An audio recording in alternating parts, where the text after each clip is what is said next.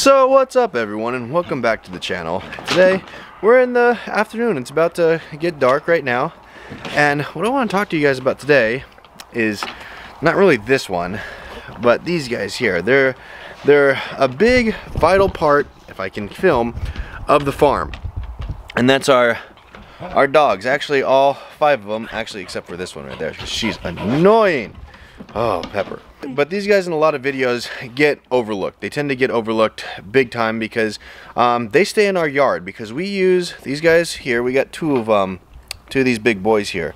They're Anatolian Shepherd Great Pyrenees mix, and they stay in our yard, and they're livestock guardian dogs, and they actually do guard our livestock, and they're probably the biggest reason why we haven't lost a predator yet here in almost 2 years that we've been here.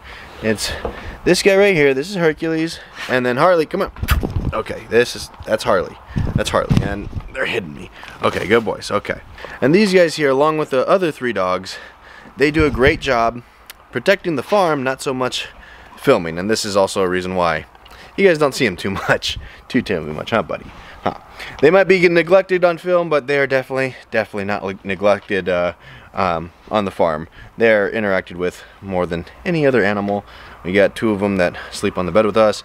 And then there's Pepper and these guys here who bark all night long to keep all of our animals safe. See, we have a pretty good sized backyard. It goes and wraps around the entire house. So the boys here, they stay in the yard. They don't go outside. Main reason why is because we live on hey boys, hey easy, hey easy.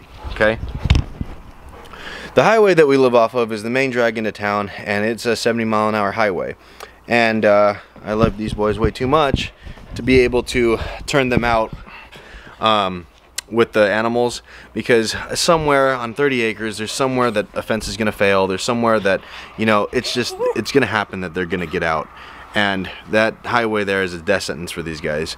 But we still need them to be able to protect, you know, the ducks and geese mainly. You know, we have ducks, geese, llamas, and our longhorns here. And not worried about the llamas or the longhorns. A llama can take a coyote or anything that's thrown at it out this way, you know, bobcat, anything like that. There might be a mountain lion or something like that. There's always a rumor of, you know, something being around these parts. And the longhorns, they're perfectly fine. In a video I did a while ago, I talked about how longhorns, I think in my opinion, can actually be used as livestock guardians. Pepper, please, this dog. We actually had a couple stray dogs come our way, and they mixed in with the longhorns, and they were chasing the neighbor's cows. Well, when the dogs came over on this side, we had our longhorns actually charge at them. Our big lead cow Betty, with the one with the big horns that you see in the videos, she actually was able to get a horn underneath like the stomach of the dog and flip it, and it did a 360 mid-air and landed back on its feet, and both of those ran off. So as far as the longhorns, they're not an issue. They're more than fine. They're more than protected. But the ducks and geese, they aren't. The geese do a great job on aerial predators. They do a fantastic job on the aerial predators. No hawk, no owl, no nothing has gotten them from above. An aerial predator probably is not going to mess with them, because a 25-pound goose is going to outweigh a big owl, and it'll definitely outweigh a hawk. They're not going to just mess with it. And they see 2 of them there, they just scare them off. A coyote, on the other hand, will definitely take a goose. A goose will put up a fight. A goose will put up a fight, and you know, those things get pretty big, and they can be kind of aggressive when need to be. But we have an electric fence around them, and that electric fence keeps the coyotes at bay to a degree. But the main thing is that we don't have to want to rely on the electric fence to protect our ducks and geese. And that electric fence there is kind of a last resort, you know, method. Ideally, you know, coyotes wouldn't be around the farm. And I'm not going to be one that says, oh, we need to shoot every coyote that we see. Why? Because if you shoot a coyote, numbers show it too. You shoot a coyote, that territory opens up, more coyotes move in, and the population grows that way. It doesn't make sense, you know, but when you think about it and see what actually happens, it makes sense. So we want coyotes around here, but we want the good coyotes. The coyotes that will stay on the fringes, that'll stay away from our livestock, and that'll stay away from a barking dog. And you can see this is the view from our technical backyard, and the dogs can see all around. And there's a bunch of spots where they can even see the front of the house. So we live on 30 acres here, and on what we'll call 12 acres, we have this halo effect of the dogs that the coyotes are just going to stay away from. And we know this because when we go on the other side of the farm, the other 18 acres, you'll see, you know, coyote poop, you'll see pig poop, you'll see, you know, you'll see tracks of other things. We've seen a dead skunk way out by the pond. We've seen a lot of stuff, just tracks of stuff. But when I look out here, when I look in the front, there's nothing. There's nothing. Why? Because of these dogs. See, a coyote, when it wants to go kill, you know, its prey, it has to be laser focused, locked in. It's got to be just, the only thing it can focus on is making a kill. When you have a barking dog that it's worried about, you know, they don't really understand the fences. They're gonna, you know, they'll lock in on a duck or a goose when they're back here or when they're in the front. They'll see it from far away, but also the boys see them, and they'll bark at it. They'll bark at it, and every time a coyote, you know, it gets focused, but then barking dog, it's gotta look away, look away. It's just not gonna mess with it. They're gonna go find something easier and a lot less stressful to hunt. And I tell you, these boys do a great job. They are on it day and night. You hear them at all hours of the day, all hours in the morning. And it's funny how dogs work. It's funny how animals work. They learn to communicate with each other, and you can see it, you can hear it happen every day. Dogs will learn kind of what's a threat, what's not a threat. You know, sometimes they'll bark at a bunny, sometimes they'll bark at a squirrel, and sometimes they'll bark at a turtle too. That's happened, by the way. But for the most part now, when they see a squirrel go running, you know, to get one of our pecan trees, they'll just look at it and go, huh, that's no big deal. When they see a bunny, sometimes they bark at it, sometimes they don't. The geese, on the other hand, have no clue, Anytime they see something move, they start honking, they start squawking. It doesn't matter if it's an animal, it doesn't matter if it's the male, it doesn't matter. If it moves, the geese are gonna go do their thing. The dogs somehow have learned to listen for the geese. They've learned to listen for the geese. If the geese start, you know, squawking, the dogs will run over to the fence, look out to where they're at, and they'll start barking. And when these dogs here start barking, I can hear them, and you know, you start to learn their different barks and stuff. But who really learns their different barks, because they speak dog, is our two inside dogs. When the two inside dogs, Jenny and Callie, are half shepherds, half lab, when they hear the outside boys start barking, then they'll start barking and let me know. So it's funny, for most of the time, it's a chain reaction how things work around here, and then I can go check to make sure everything's cool. But these boys here, they're about to turn 3 years old in January, and I'll tell you, they do a great job. They're expensive as all heck to feed, because this guy right here is about 160 pounds, no joke, and this bad boy here is about 140. So together we have about 300 pounds of dog right there. So needless to say, our feed bill, yeah, that's pretty high. But they are 100% worth it. Huh, buds? Good boys, good boys. Okay, okay. And they can do their jobs of protecting the farm here, and we can keep them kind of contained in our yard. They're happy here. They know all the spots. They know what they're doing, and they get to be kind of half pets, half livestock guardians. And to this date, we've yet to lose, you know, an animal to a predator, and I have to attribute it to this guy right here and this guy right here mainly. And these guys kind of lounge around all day. They do their thing. Then in the daytime, they're, you know, in the summer they kind of just go into we let them have access to our garage, and it's nice and cool in there. But when the sun goes down like it is right now, their job, they step up and do their job every night. Now, it's not always all perfect with them. They're twin brothers. Neither of them are fixed.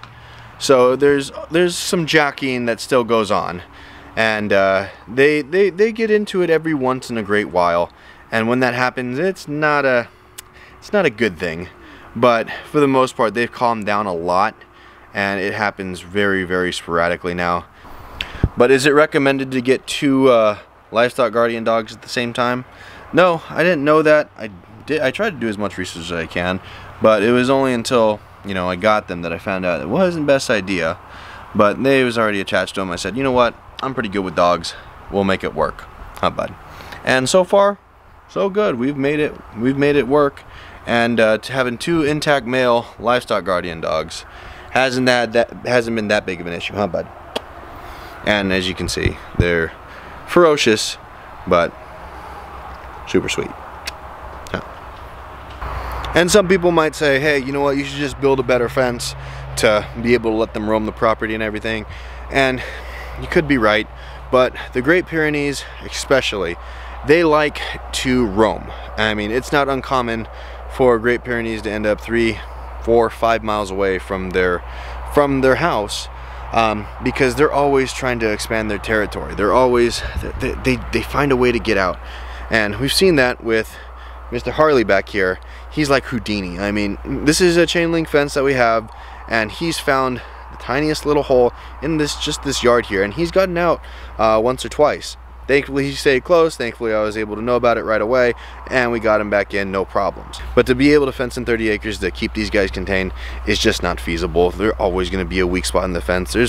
No matter how big or short the fence is, there's always going to be a weak spot, and these guys, I know, will end up fighting it. They'll end up on the road, and that's not a good thing at all. And that's why the average lifespan of a livestock guardian dog is only a couple years. Not because of coyotes, not because they're actually having to, you know, try and defend anything. It's because they roam and they get out on the highway. And I made a promise to myself that when we moved here, that is a 70-mile-an-hour highway, I said I'm gonna do everything I can to where that's not gonna happen to our boys, but we're gonna be able to put them in position to still do their job, because they really do a great job here. And on this entire part of the farm here, I've walked this thing I don't know how many times. Sometimes I just go out for a walk, or when I move the cows, and I'm always checking to see, is there any kind of tracks, is there any kind of, you know, poop from any kind of animal, and you never see it. You just never see it out here. Over there, out beyond, yeah, you do. It's pretty frequent actually. But over on this side, there's nothing. There's nothing. They do one heck of a job, and you know, they get expensive. They get, you know, they fight every once in a while, and you got to break it up. But for what they do, my gosh, they are 100% worth it, huh guys? So what that means going forward is that if we have an animal, if we bring on an animal here that is going to be, you know, susceptible to predators.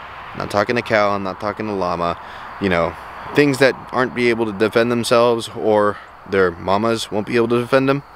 We're going to keep them over here on this side of the farm. And those animals are probably going to consist of, you know, ducks, geese, chickens, turkeys, you know, poultry probably. We might even get some sheep, and we'll try and run them either one with the longhorns to where, you know, they get bonded to the cows and they're, you know, synced together and the cows can protect them, or we'll run them out here where we really do need it. We really do need the birds to come on this side of the farm, because the hills here, the soil is actually a lot more shallow than the other side. And we've seen the wonders that the poultry has done for the pasture out where the ducks and the chickens have been. And hopefully we can bring them back here next year, and they'll have protectors and not have to worry about getting eaten. So as it gets dark, we're gonna turn it over to these guys and let them go on patrol all night. And they're gonna keep away all the coyotes, and she's gonna keep away everybody else because she's annoying. Oh, that dog. You guys can hear her probably in all the videos barking and yapping. This is my grandma's dog that, you know, she wanted us to take care of, and that face says it all. So I'm gonna turn it over to you, bud. Yeah. Look at those, so ferocious, so ferocious. Oh yeah, good boy Hercules. And yeah, he's got a big head. Nothing's gonna mess with him. No animal, no human, no nothing. Why? Because that's 160 pounds of just yikes. And then you also have to deal with his brother at the same time. It ain't happening. So I know this is a little bit different way to use livestock guardian dogs, but I think it's a great way. Keeps them safe, it keeps our ducks safe, and it keeps me not stressed about them getting out, huh buddy? Good boy. And I can kind of get close to them and, you know, see them as pets and everything too. So with that, hope you learned something. Hopefully, you know, this inspires you to maybe get livestock guardian dog to help protect you and your farm. And with that, we're gonna catch you on the next one, right bud? Okay, send them off. So is that a good deal? Yeah, good. That's a good deal, huh? That's a real good deal. Okay, deal? Deal. Good deal, huh? Good boy.